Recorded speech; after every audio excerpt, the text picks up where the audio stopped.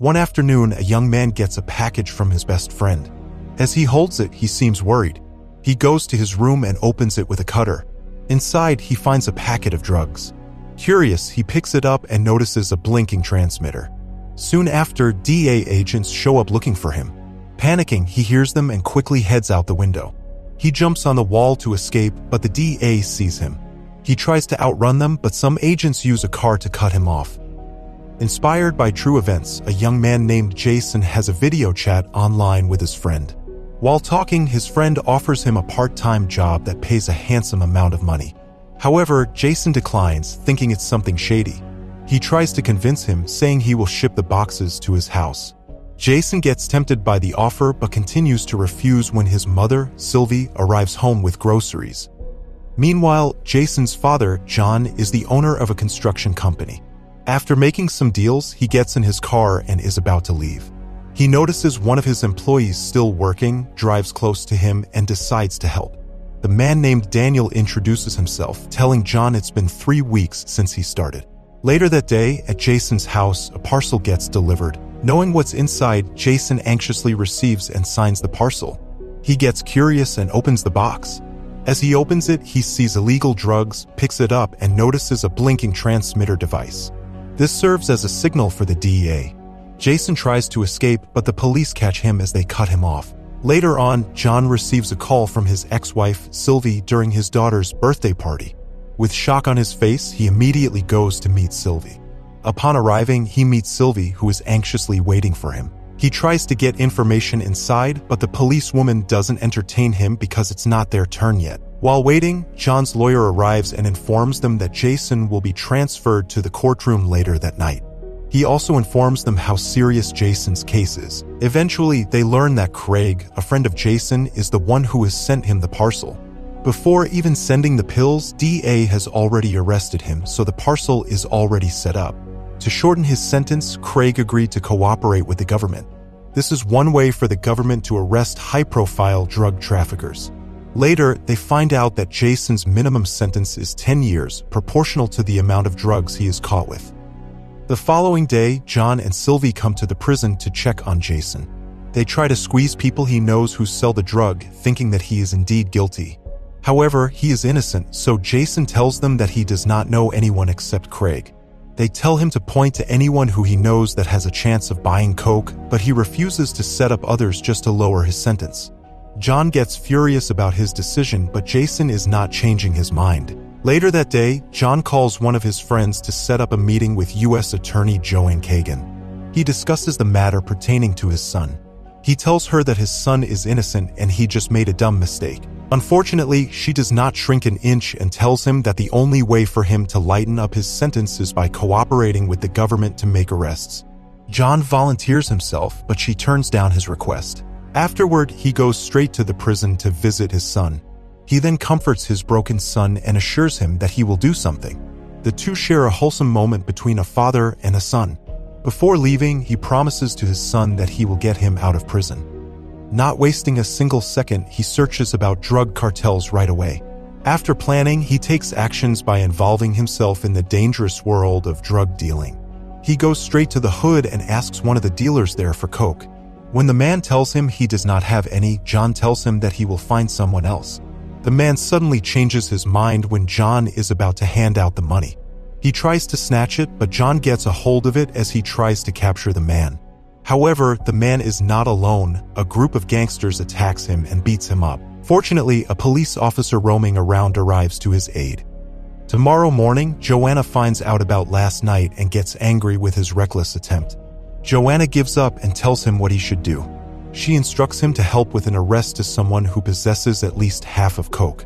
John comes up with an idea and searches his employees' records. He looks for someone who got convicted with a felony before.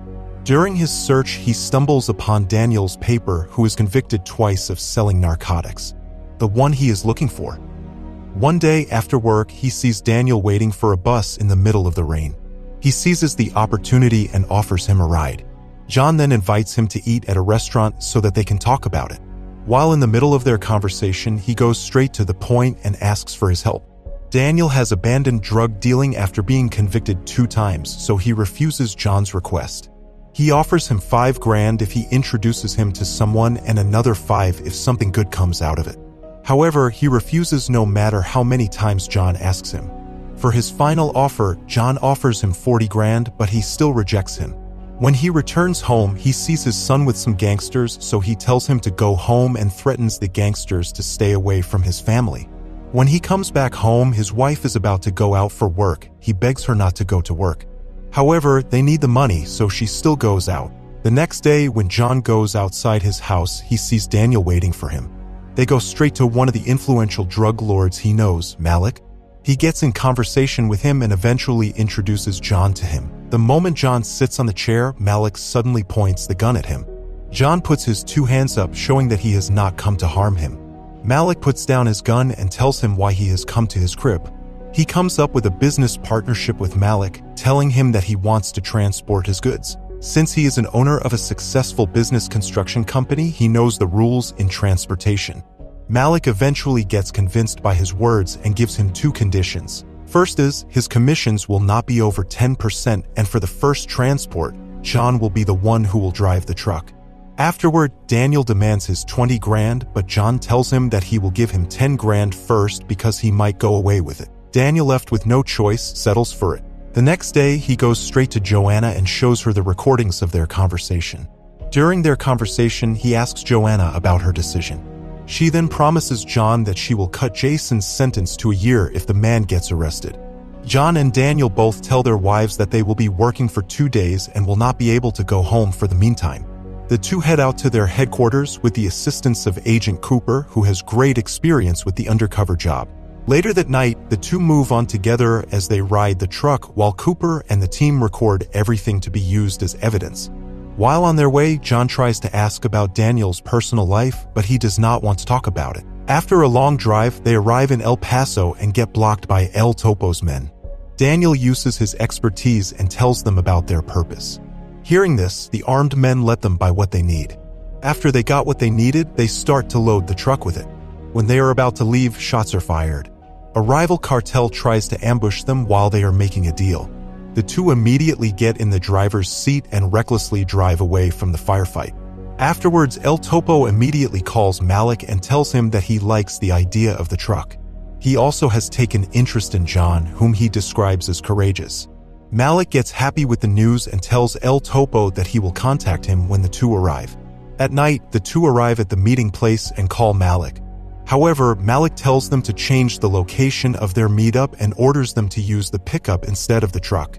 The two agree with him. John then hands out the keys to Daniel because he is about to take a leak.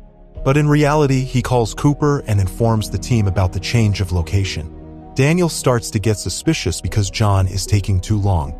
Daniel goes to him and interrogates John while pointing a gun at him. Daniel gets furious, thinking that he is about to betray him. John then insists that he called his wife. Daniel refuses to believe and is about to shoot him. Fortunately for John, he manages to convince him. After he is satisfied with his answer, the two go toward the new meeting place. When they arrive, a sniper gets in a position to support John during the transaction. John then gets the coke and hands it over to Malik. Malik then slices the small parcel open with a knife and checks the content. He puts out the knife and orders John to take it. After John sniffs it in, Malik hands him over the agreed commission. During their transaction, the agents get in their position, prepared to attack. However, when Agent Cooper hears that John has won their trust, wanting to capture a much larger fish, he lets them go and aborts the mission. John, expecting their attack, gets confused because none of the agents respond. While he is looking for them, Daniel gets suspicious of him again, but John reasons his way out of his suspicions. When John returns home, his wife, Annalisa, gets angry with him because she smells something fishy. She confronts John and forces him to spill the beans.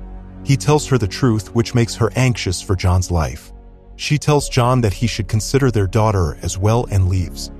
The next morning, John goes straight to Joanna and confronts her about the agreement. Cooper comes to him as well and tries to calm him down. However, John is furious with what Cooper has done. Eventually, he calms down and walks out. Joanna reprimands Cooper for being greedy, using John to take down a bigger fish. While he is in his office, Sylvie calls him to stop by the police station. Daniel, still suspecting him, tails John.